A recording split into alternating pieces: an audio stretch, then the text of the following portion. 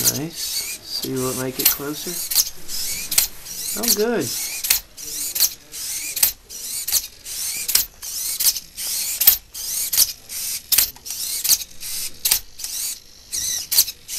So it's correcting itself.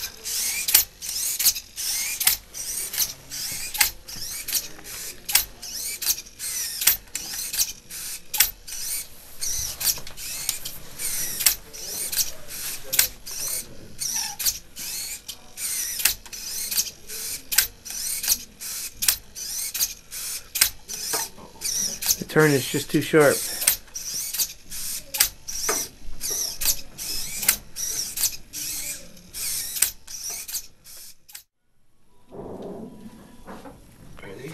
Yep. So it was important that the front sensor be past the wall. Yeah.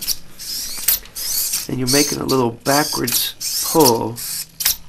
That's smart.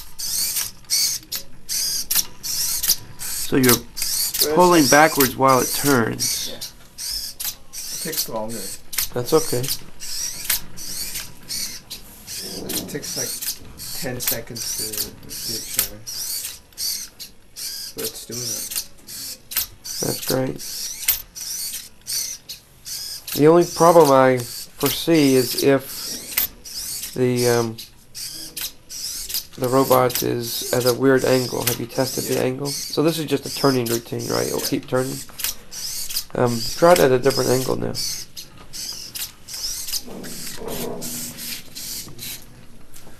Like, make it go past the wall.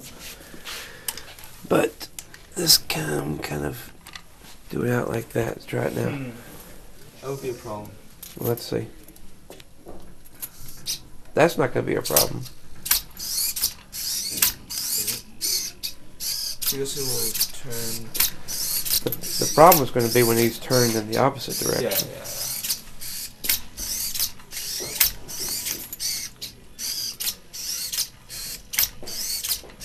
Now we have to somehow pick up the wall again. I don't know, maybe. I think a series of averages with the sensors.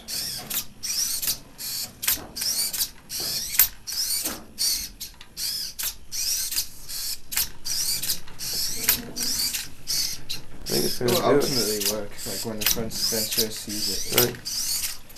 Let's see, we're almost to the point where the front right and the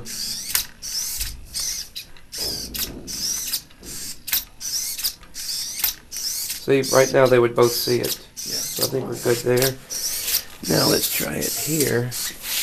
Can you restart it? Let's try it if it's too close. Too close, like here. Well, not like that. Let's not kill ourselves. There you go. Yeah, I think it will get so no. Yeah, I guess.